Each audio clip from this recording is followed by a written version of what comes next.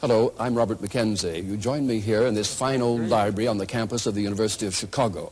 We're about to see the first of 10 films by Milton Friedman, an economist of international repute, winner of the Nobel Prize, one of the most controversial and stimulating Americans of our time.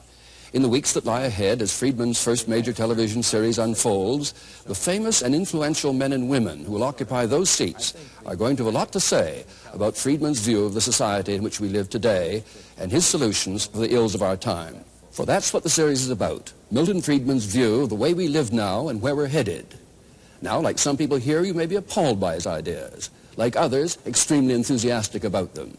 Whichever way it goes, I think you'll be fascinated by what Milton Friedman has to say.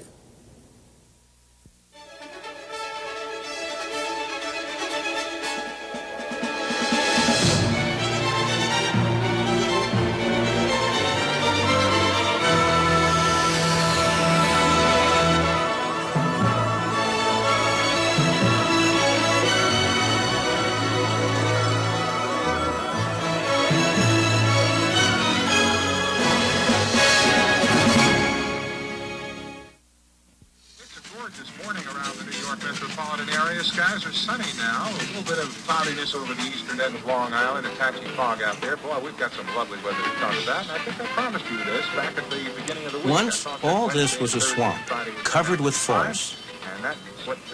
The Canarsie Indians who lived here traded the 22 square miles of soggy Manhattan Island to the Dutch for $24 worth of cloth and trinkets. The newcomers founded a city, New Amsterdam, at the edge of an empty continent. In the years that followed, it proved a magnet for millions of people from across the Atlantic, people who were driven by fear and poverty, who were attracted by the promise of freedom and plenty. They fanned out over the continent and built a new nation with their sweat, their enterprise, and their vision of a better future. For the first time in their lives, many were truly free to pursue their own objectives. That freedom released the human energies which created the United States. For the immigrants who were welcomed by this statue, America was truly a land of opportunity.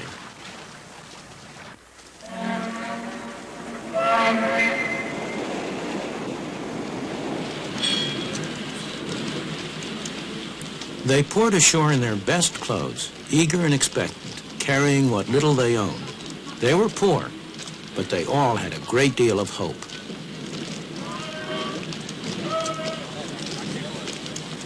Once they arrived, they found, as my parents did, not an easy life, but a very hard life. But for many, there were friends and relatives to help them get started, to help them make a home, get a job, settle down in the new country.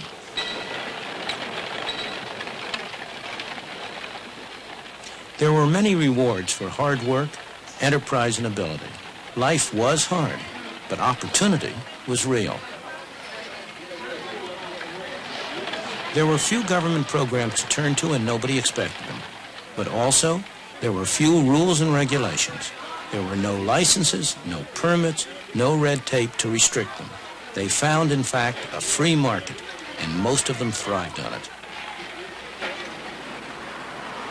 Many people still come to the United States driven by the same pressures and attracted by the same promise. You can find them in places like this. It's Chinatown in New York, one of the centers of the garment industry, a place where hundreds of thousands of newcomers have had their first taste of life in the new country. The people who live and work here are like the early settlers. They want to better their lot, and they're prepared to work hard to do so. Although I haven't often been in factories like this, it's all very familiar to me, because this is exactly the same kind of a factory that my mother worked in when she came to this country for the first time at the age of 14, almost 90 years ago. And if there had not been factories like this here then, at which she could have started to work and earned a little money, she wouldn't have been able to come. And if I existed at all, I'd be a Russian or a Hungarian today instead of American. Of course, she didn't stay here a long time. She stayed here while she learned the language, while she developed some feeling for the country, and gradually she was able to make a better life for herself. Similarly, the people who are here now, they are like my mother, mostly immigrants from a distant country. They came here because they liked it here better and had more opportunities.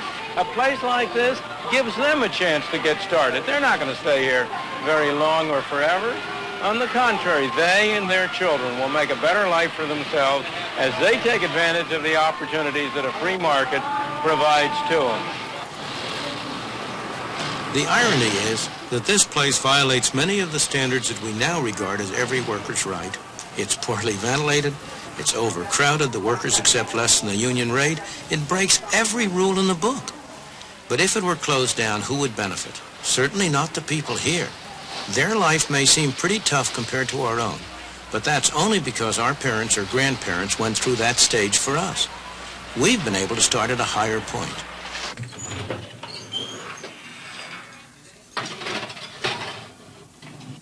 Frank Fazeli's father was 12 years old when he arrived all alone in the United States. He'd come from Sicily. That was 53 years ago. Frank is a successful dentist with a wife and family. They live in Lexington, Massachusetts.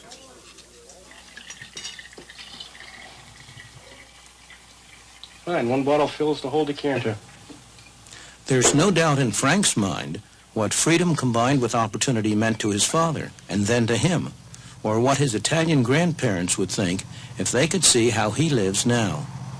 They would not believe what they would see, that a person could immigrate from a small island and make such success out of their life, because to them they were mostly related to the fields, working in the field as a peasant. My father came over, he made something for himself, and then he tried to build a family structure. Whatever he did was for his family. It was for a better life for his family. And I can always remember him telling me that, number one thing in life is you should get an education to become a professional person. Tony, please don't get that.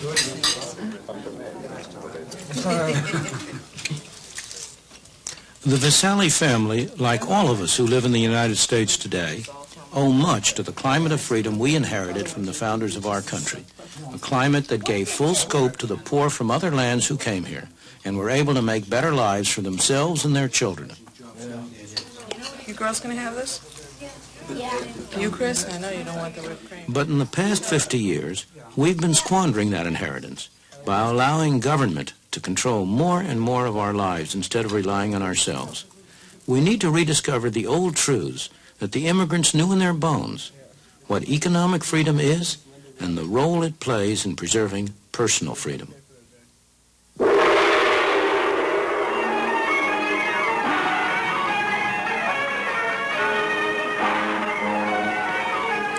That's why I came here to the South China Sea. It's a place where there's an almost laboratory experiment in what happens when government is limited to its proper function and leaves people free to pursue their own objectives. If you want to see how the free market really works, this is the place to come. Hong Kong, a place with hardly any natural resources. About the only one you can name is a great harbor. Yet the absence of natural resources hasn't prevented rapid economic development.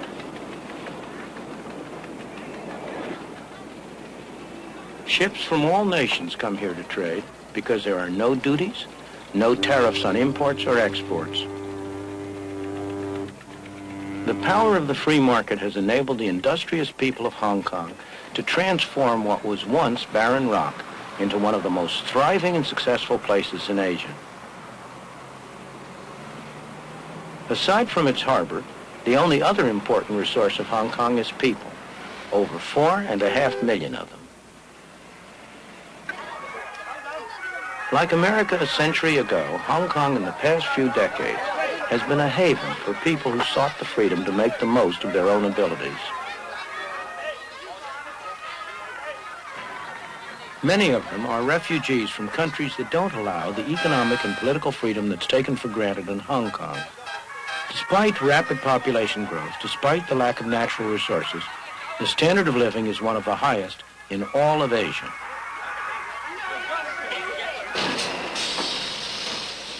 People work hard, but Hong Kong's success is not based on the exploitation of workers. Wages in Hong Kong have gone up 4-fold since the war. And that's after allowing for inflation. The workers are free to work what hours they choose, free to move to other jobs if they wish. The market gives them that choice.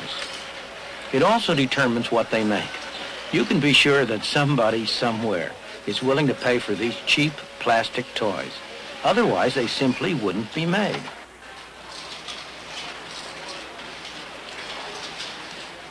Competition from places like South Korea and Taiwan has made cheap products less profitable. So Hong Kong businessmen have been adapting.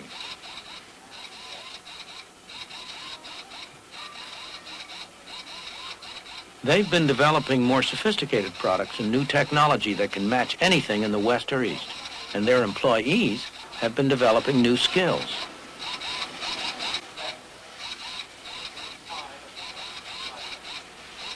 Hong Kong never stops. There's always some business to be done, some opportunity to be seized. It's long been a tourist center and a shopper's paradise, and it's now one of the business centers of the East. It's the ordinary people of Hong Kong who benefit from all this effort and enterprise.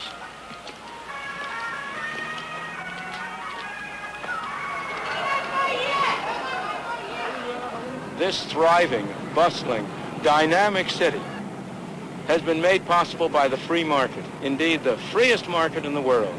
The free market enables people to go into any industry they want, to trade with whomever they want, to buy in the cheapest market around the world, to sell in the dearest market around the world. But, most important of all, if they fail, they bear the cost. If they succeed, they get the benefit. And it's that atmosphere of incentive that has induced them to work, to adjust, to save, to produce a miracle. This miracle hasn't been achieved by government action, by someone sitting in one of those tall buildings telling people what to do. It's been achieved by allowing the market to work.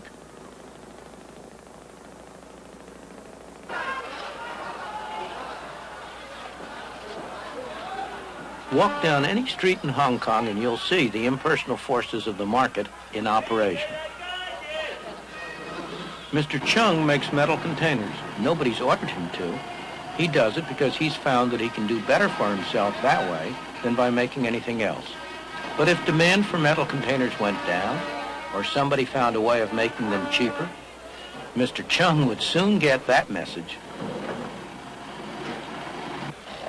A few doors away, Mr. Yu's firm has been making traditional Cantonese wedding gowns for 42 years. But the demand for these elaborate garments is falling. The firm has already gotten that message and is now looking for another product. The market tells producers not only what to produce, but how best to produce it through another set of prices. The cost of materials, the wages of labor, and so on. For example, if these workers could earn more doing something else, Mr. Ho would soon find a way to mechanize his picture frame production. Inside this Chinese medicine shop, a market transaction's going on. The customer's confidence that this painful-looking ordeal will help him doesn't rest on any official certification of the bone doctor's qualifications. It comes from experience, his own or his friends.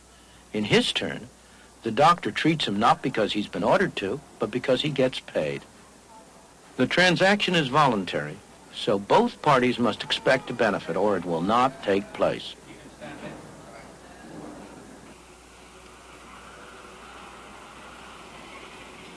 Believe it or not, this backyard is the entrance to a factory.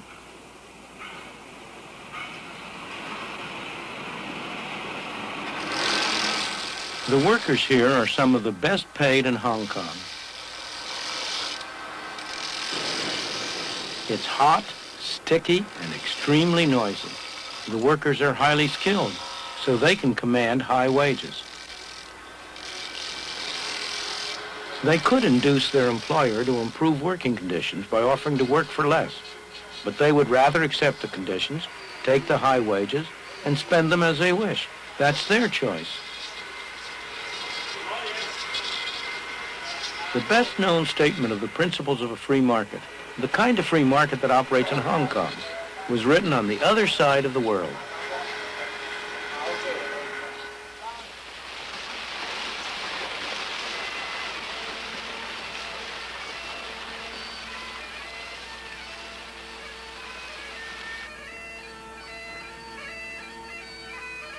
"200 years ago in Scotland, Adam Smith taught at the University of Glasgow.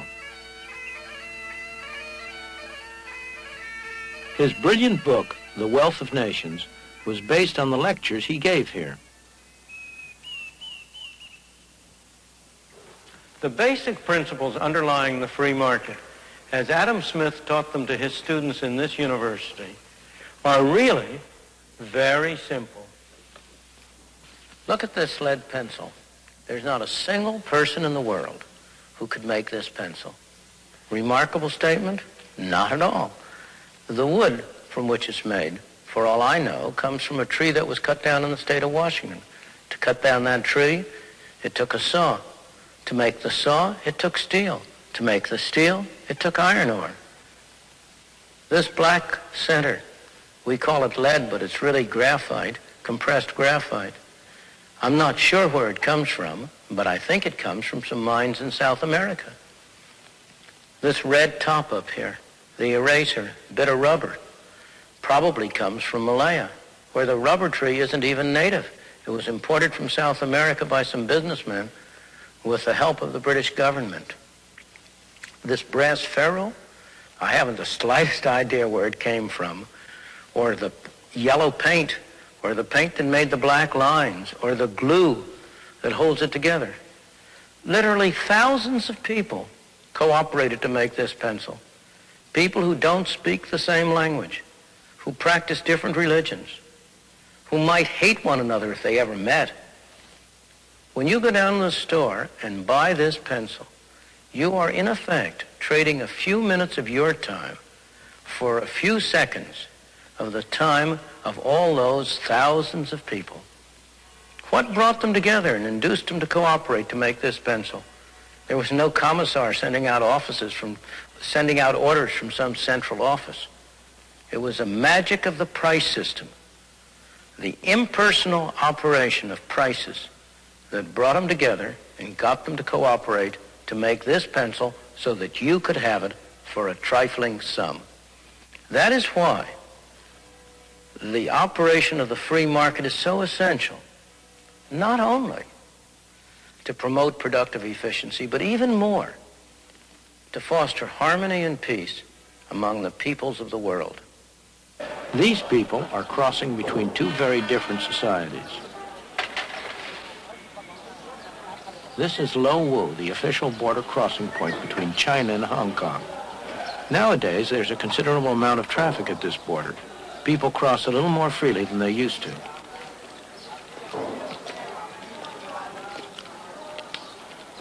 Many people from Hong Kong trade in China, and the market has helped bring the two countries closer together.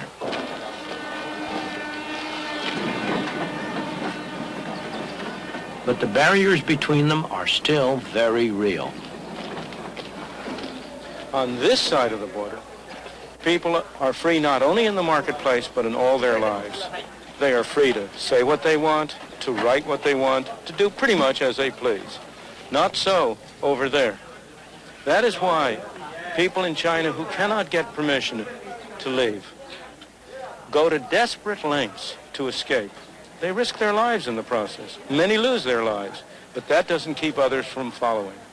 Some are attracted by the higher material standard of life in Hong Kong, but more by the natural human desire to be free. The people who get official permission to leave China are fortunate. They're going to be able to enjoy the benefits of the economic freedom they'll find in Hong Kong. But more important, that will give them a much wider freedom. Human and political freedom has never existed and cannot exist without a large measure of economic freedom. Those of us who have been so fortunate as to have been born in a free society tend to take freedom for granted, to regard it as a natural state of mankind. It is not. It is a rare and precious thing. Most people throughout history, most people today, have lived in conditions of tyranny and misery, not of freedom and prosperity. The clearest demonstration of how much people value freedom is the way they vote with their feet when they have no other way to vote.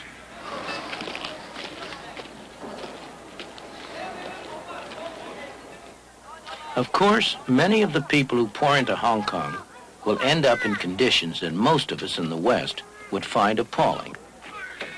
Hong Kong is very far from utopia. It has its slums, its crime, its desperately poor people.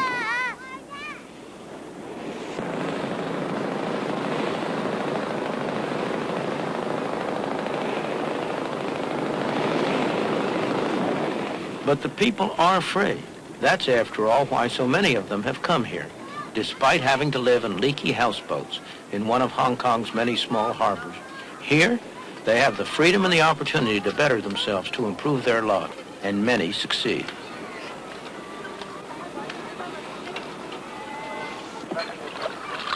There's appalling poverty in Hong Kong, it's true, but the conditions of the people have been getting better over time. They're far better off now than they were when they first came across the border from China. And that poverty, appalling to us, because we're accustomed to much higher standards of life, is not poverty as viewed by most of the people in the world. It's a poverty to which they would aspire, a state of affairs that they would like to achieve.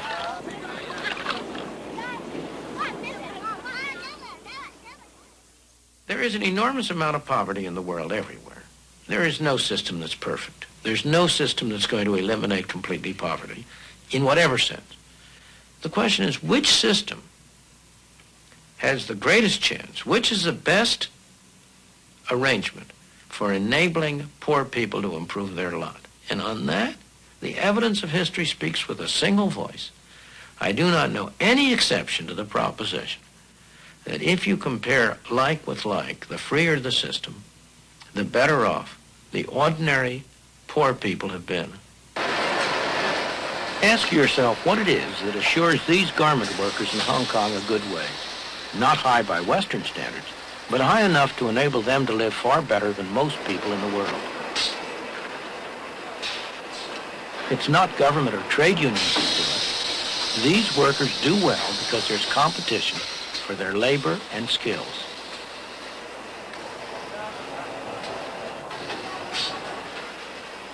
When a businessman faces trouble, a market threatens to disappear, or a new competitor arises, there are two things he can do.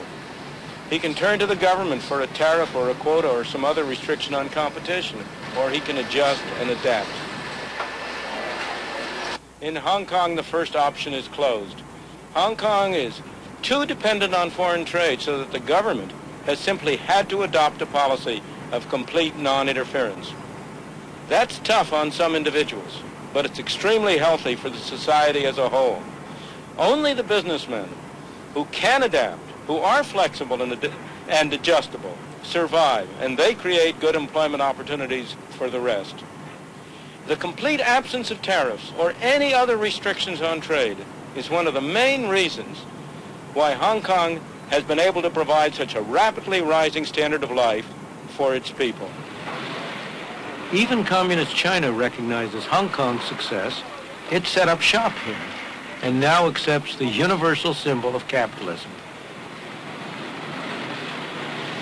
The Bank of China, the official bank of Communist China, is the largest bank in Hong Kong. There's no doubt that Communist China recognizes the power of the market.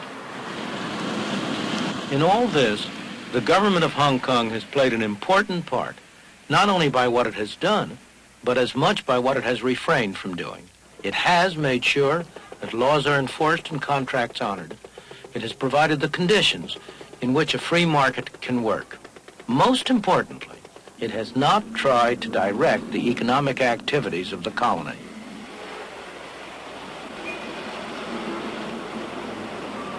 No government official is telling these people what to do. They're free to buy from whom they want, to sell to whom they want, to work for whom they want. Sometimes it looks like chaos, and so it is. But underneath, it's highly organized, by the impersonal forces of a free marketplace. Fresh eggs here. Chicken wings, chicken legs. You know these eggs are firm right from the chicken's ass. Ask me no questions. Tell you no lies. The impersonal forces of a free marketplace at work, back here in the United States. Hey, 2 broccoli, $1 a quarter. Prices are the key. The prices that people are willing to pay for products determines what's produced. The prices that have to be paid for raw materials, for the wages of labor and so on, determine the cheapest way to produce these things. And in addition, these self-same prices, the wages of labor, the interest on capital and so on, determine how much each person has to spend on the market.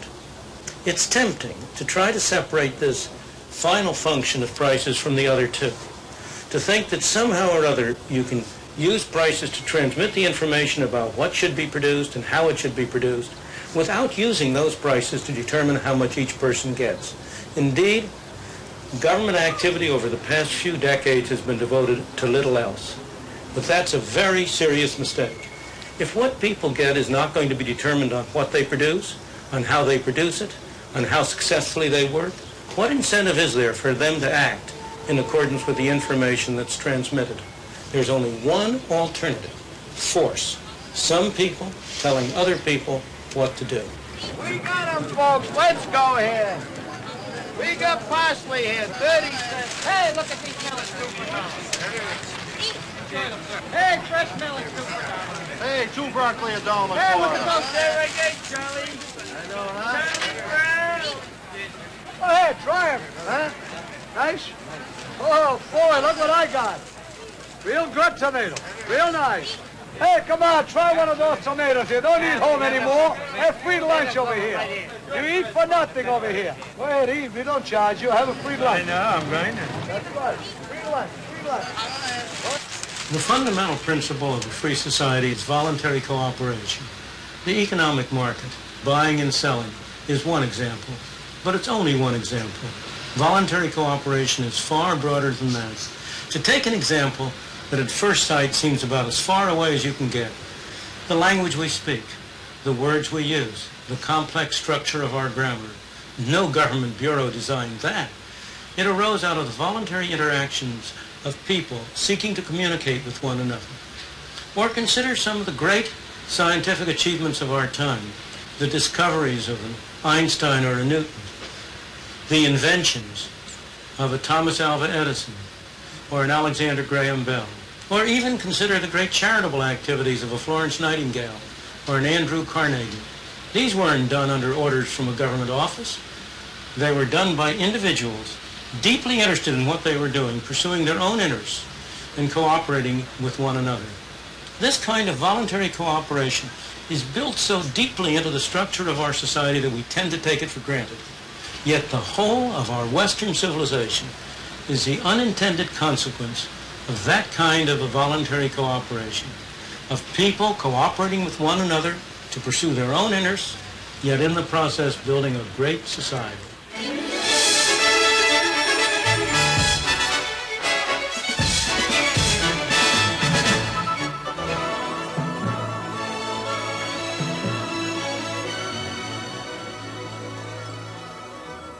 And here at the Harper Library in the University of Chicago, our distinguished guests have their own ideas too. So let's join them now. It seemed to me he was saying that the golden age for America, when it was truly a land of opportunity, was the late 19th, early 20th century. No regulations, no permits, no red tape. I would argue that the government played a decisive role in an enormous grant to the railroads in creating an American capitalist economy. And secondly, if you go back to that golden age, you find that the government constantly intervened in a rather characteristic way. It used troops against strikers. American labor history has been the most violent, bloody class struggle anywhere in the world. And the government, up until 1932, the law, the courts, the society, always sided with business, always sided against working people. Therefore, I would argue that both economically and in terms of repressing the attempts of people to assert their freedom, government prior to the rise of the welfare state in this country was more or less owned by business. Milton Friedman. Michael Harrington is seeing the hole in the barn door, and he's not looking at the barn door itself. The plain fact is, during the whole of that period, while government did intervene from time to time, and mostly to do harm, I agree with him that government intervention was, in the main, not a good thing, tariffs, for example. On the other hand, throughout that whole period, government spending, federal government spending, central government spending, never was more than 3% of the national income. It was trivial. The land grants to the railroads were a minor factor. I don't approve of them. I'm not saying they were a good thing, but they were a very minor factor. One has to have a sense of proportion, and that goes to the whole discussion. I am not an anarchist. I am not in favor of eliminating government. I believe we need a government. But we need a government that sets a framework and rules within which individuals pursuing their own objectives can work together and cooperate together. And they work together and cooperate together not only in economic areas. I want you to hold you for a moment, though, to that golden age theory, that we were best when we were regulated least in the late 19th and early 20th century. Because remember, the sweatshop analogy comes out of there when there was no attempt to restrict hours of work or to regulate working conditions. Now, is that a view you accept of that period? Well, I think it's necessary to contrast it with what's happened in the interim. I don't see how we can talk about that without comparing it with the interim period. Now, you talked earlier about the fact that during the last 50 years we had squandered some of our inheritance of freedom. Absolutely. And I believe during the last 50 years we really have improved our freedom. I spent over half that time working for one of the world's largest industrial companies, the DuPont Company, deeply involved with the launching of new ventures and got to know the free enterprise system well and have a very healthy respect for it.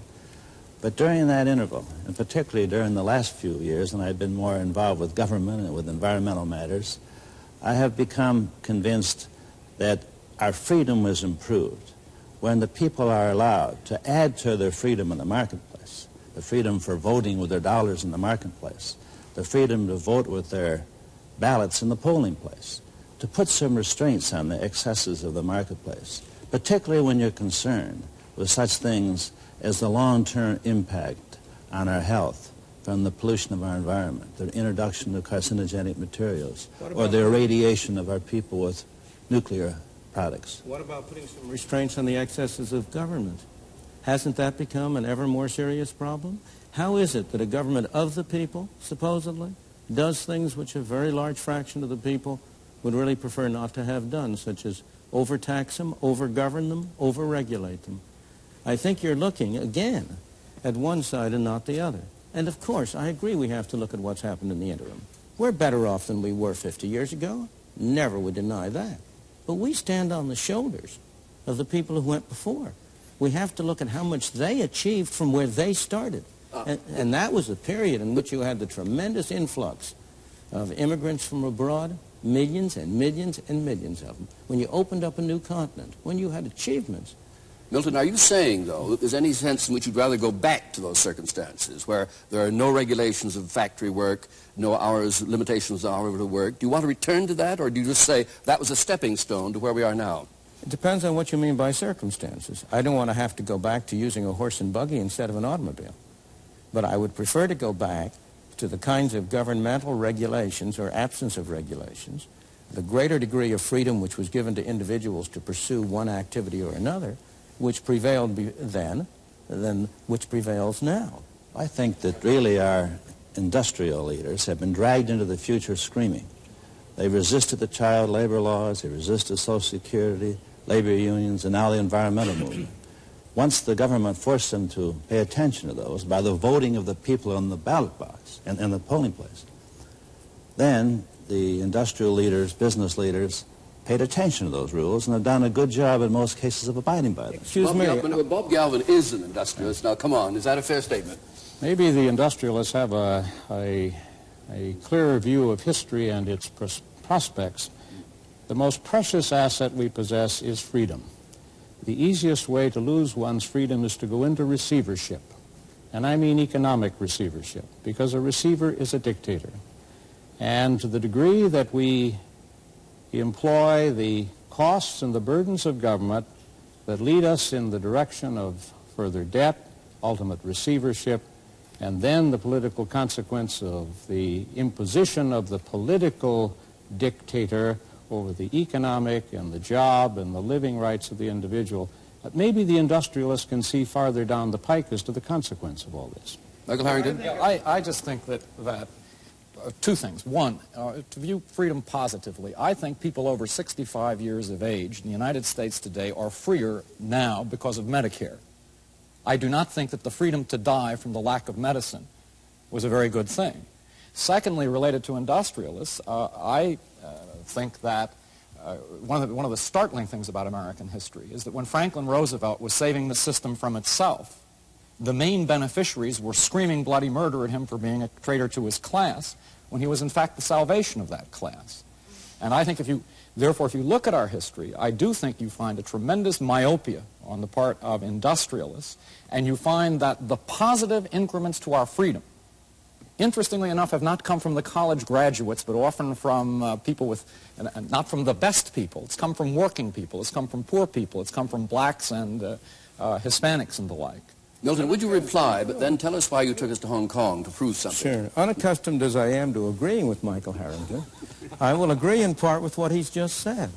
I do not believe it's proper to put the situation in terms of industrialists versus government. On the contrary, one of the reasons why I am in favor of less government is because when you have more government, industrialists take it over.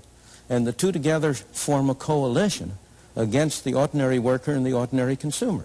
I think business is a wonderful institution, provided it has to face competition in the marketplace, and it can't get away with something except by producing a better product at a lower cost. And that's why I don't want government to step in and help the business community. Now, I want to go to your question about Medicare.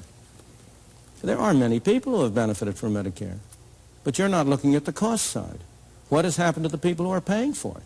It isn't, we don't have a free good. It isn't coming from nowhere.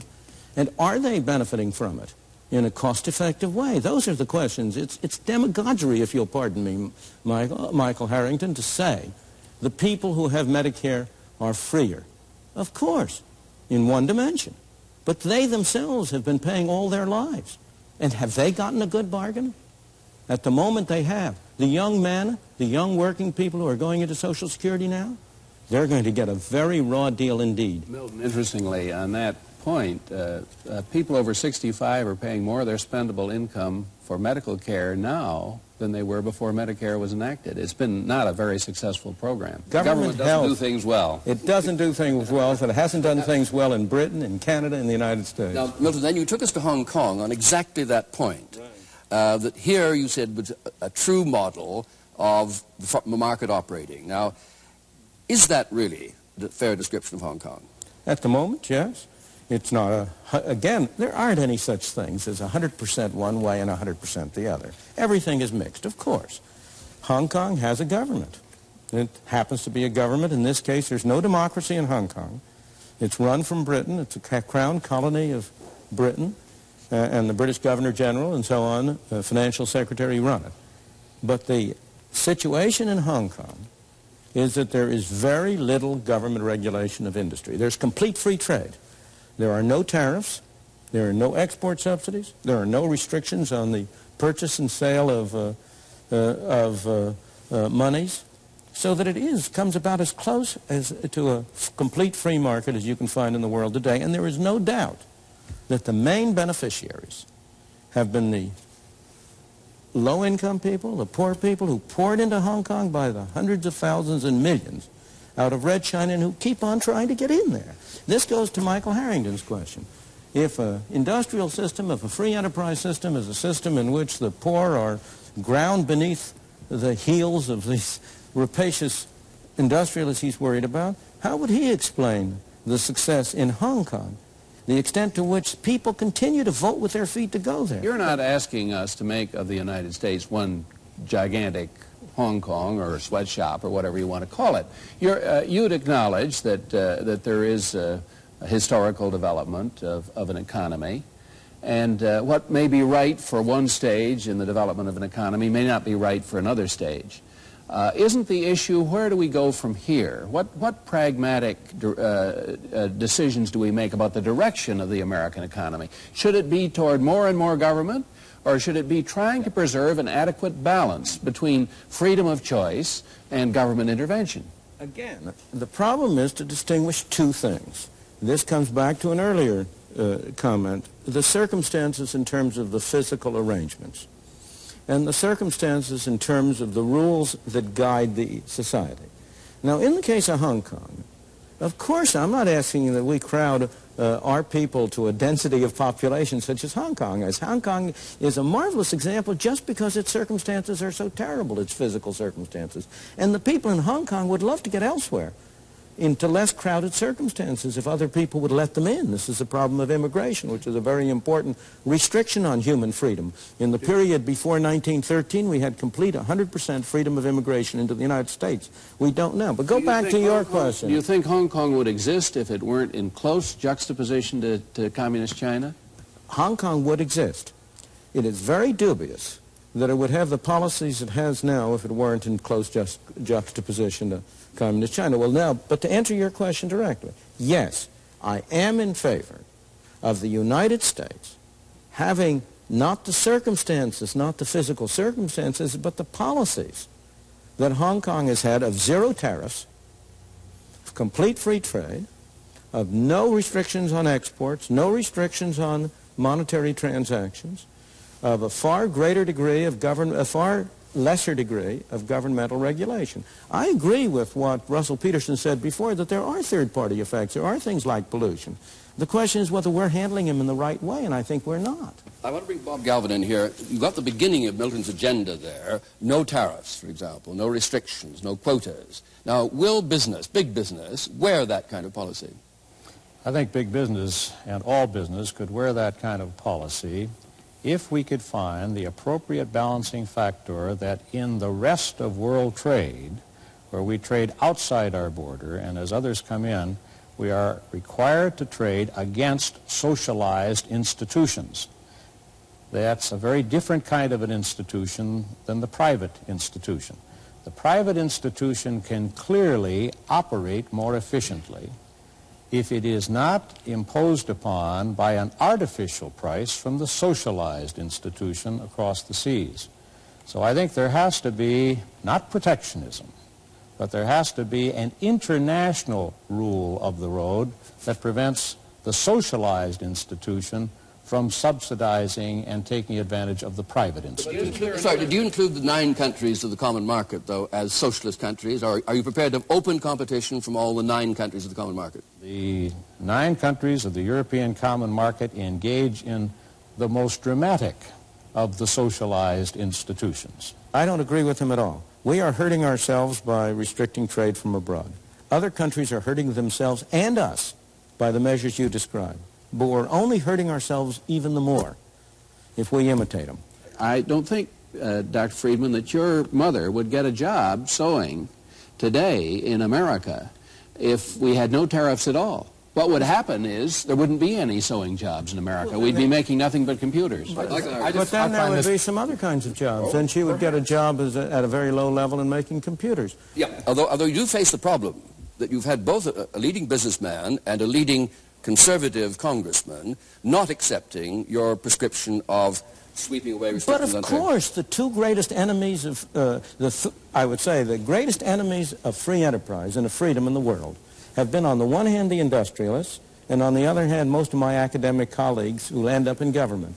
For opposite reasons. People like Michael Harrington and my academic colleagues want freedom for themselves.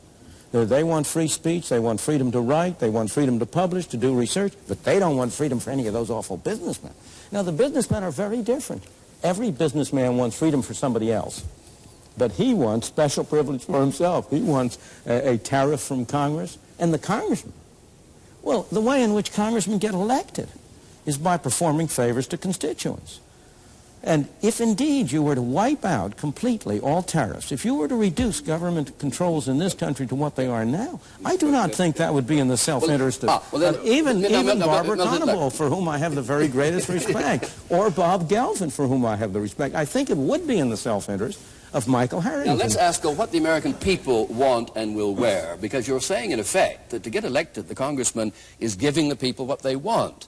Now, aren't you saying in the end, then, the people don't want this or don't understand the advantage of it? I'm saying that my whole function and purpose is to try to persuade the people to make a different thing politically profitable. I'm trying to persuade the people to make it clear that congressmen who pursue these policies are going to lose their jobs. And if we do that, congressmen are pursuing their self-interest. They're in a market. There's a political market.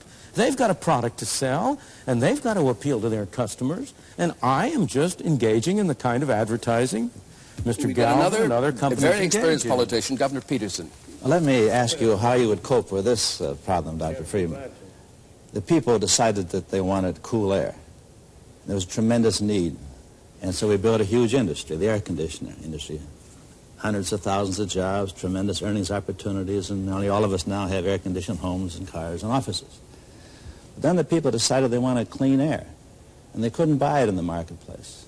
So they voted at the polling place. They got their elected representatives to go to the Congress and say, we are going to have clean air. Now, overnight there was a new market, and the free enterprise system responded to that. Now there's a big environmental industry making earnings, providing jobs, but also serving this public need to have the freedom to breathe clean air. You grossly underestimate the extent to which the private market is able to do it. It's not an accident that the air, before you had any of this legislation, the air and water were cleaner in the United States today than they were in the United States 100 years ago. You know, the automobile added one kind of pollution, but it eliminated a far worse kind of pollution. If you consider what the streets of New York would look like today if you were still transporting people by horse-drawn vehicles, you would have pollution on a scale that would stagger you. In the same way, it's not an accident that the air is cleaner and the water purer in those countries today that are the most advanced than they are in the backward country. It's not in Afghanistan that you find clean air and water. It's in the advanced countries. So the market is a very much more subtle mechanism than people give it credit for being. I would like to get this back to the real world, because in the real world, there is no possibility that American business, which is a welfare-dependent business system, is going to adopt these ideas. What these ideas function as in the real world is a rationalization for the myth of free enterprise, which disguises the fact of state capitalism, as an argument against social intervention in a society that does intervene on behalf of the steel industry very quickly. Finally, in terms of the American political process, I don't believe that the political process is so simple as having the people elect the government. The fact is that when a Jimmy Carter is elected president on a relatively liberal platform, he then has to win business confidence because of the control of the investment process by corporate power. And I think that fact, corporate power, rationalized by free enterprise myths, is the central problem of freedom in our time, and that's what has to be attacked. Before we come to Milton again... No, but I've got to comment on this, because I think we mustn't let words get in the way of what really is the case. I take it you think we don't have socialism. I would say to you that 46% of every corporation in this country is owned by the U.S. government. That's the corporate income tax. That means out of every dollar of profits that a corporation makes, 46 cents goes to the U.S. government. The actual tax is far higher than that because you tax that doubly when it comes to the individual. The extent to which corporations control their investment decisions has been increasingly reduced. The government is dictating what they spend their investment funds on in the name of pollution control and in the name of other things. It's a myth to suppose that there is some kind of a big corporate power over here.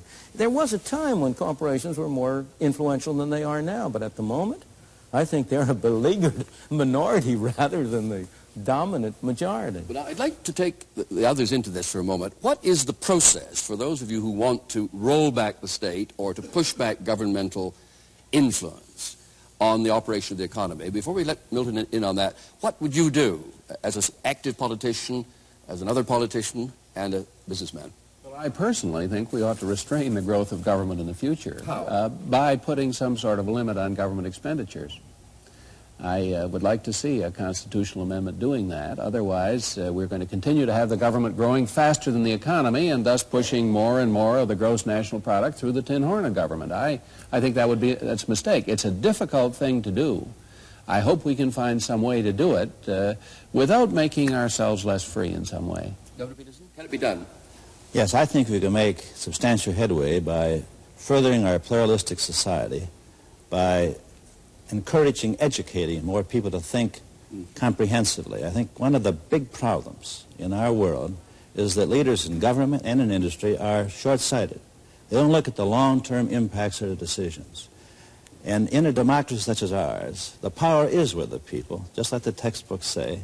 And if they get this more comprehensive understanding and knowledge, they're going to see to it that the special interests of elected officials will be in tune with getting reelected, and they will look at the long-term views just like the citizenry is. So I'm all in favor of an all-out push to get this freedom to vote in the polling place added to the freedom of the marketplace, because that's a potent combination. But voting in the polling place is a very different kind of freedom than voting in the marketplace. When you vote in the polling place, it is important, but it's a very different kind. When you vote for a package. And if you are in the minority, you lose. You don't get what you want. When you vote in the marketplace, everybody gets what he votes for. If you vote for I vote for a green tie, I get a green tie. You vote for a blue tie, you get a blue tie. If we do that in the polling booth, if 60% of us vote for a green tie, you have to wear a green tie. Oh, but the 40% don't just shut up. They can try to influence the decision-making. They can try to influence, but it's a very different and less efficient mechanism for matching performance, matching results to individual tastes and preferences. Whatever kind of car I buy, I still get dirty air. There are good people running this society, and most of the people that we're talking about work someplace, and they know that their company is doing something pretty good or trying to do something pretty good. I think the people are going to start telling the leaders where they've gone wrong and start to redress it by the direction of the ballot box. People in general are more conservative and in particular are more liberal.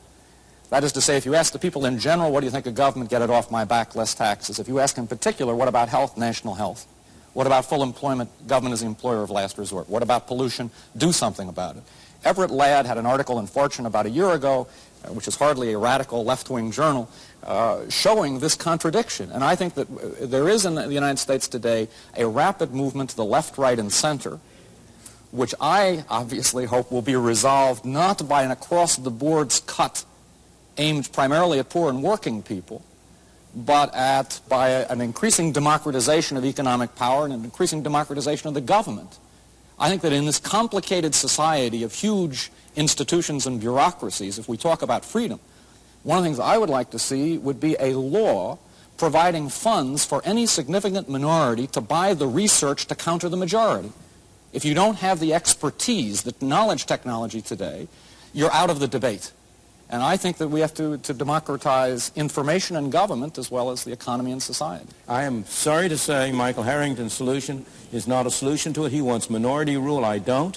I want individual rule. I want human beings separately and individually to have control of their lives. I don't believe that a minority that differs with me should have the right to take money out of my pocket to research for them. They should go out and try to persuade people to contribute to them. I should be free to get people to contribute to me to present my ideas. But the idea of having some kind of an official government agency that is going to finance dissidents, in the first place, anybody who has any sense of realism about the way government operates at all will know that that'll end up in the hands of the majority and not the minority. But can government in this extremely interdependent, complex world economy which is developing, can you have a mystical belief in the invisible hand of Adam Smith? I happen to think that Adam Smith was one of the greatest intellectual figures in the history of the world, and that capitalism was one of the greatest advances that humankind has ever made.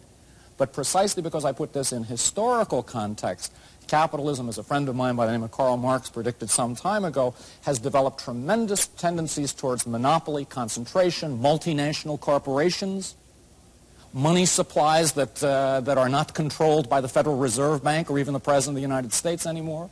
And to think that you can respond to this radically new environment by an 18th century solution, I think really comes down to an intellectual exercise whose practical political effect is to rationalize conservative power in America. This is a myth, a complete myth, that the development of an interdeveloped country in a more complicated world necessitates greater government intervention. Government intervention has not grown in those areas which arise out of the complexity and interdependence of the world. It's grown where?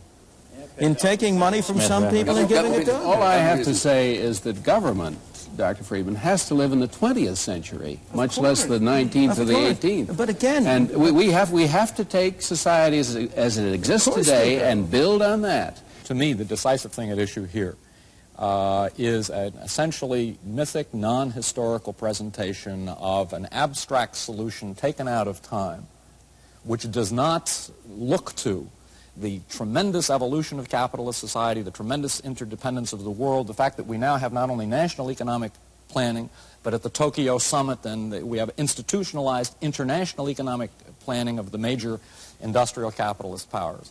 And under those circumstances, granted the enormous achievement of Adam Smith, granted the enormous achievement of capitalist society, under this radically changed historical situation, to propose those classic old solutions, I think, is to propose something non-serious, which, however, does function seriously to rationalize conservative corporate economic and political power. The great achievements of the 19th century came by departing from the kind of system you now want to reimpose. You want to take us back to the 18th and 17th century when we had a corporate society, when we had government controlling things. The whole issue is what somebody is proposing in the 20th and the 19th and the 18th. The whole issue is, what is the right thing to do? What is the best way in which we can widen our opportunities, preserve our freedom, maintain our prosperity? And it seems to me the kind of solutions you would propose involve more of the same, more of the measures that have failed over and over again to achieve the objectives. Well, we leave the debate for there this week, and hope you'll join us again the next edition of Free to Choose.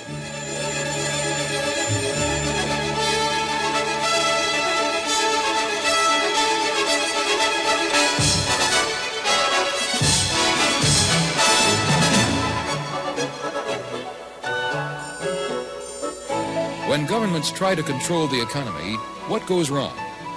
Milton Friedman looks at modern governments in action, in Britain, in India, and here in the United States. Don't miss his stark and realistic assessment of the real world we live in. Free to Choose, next week.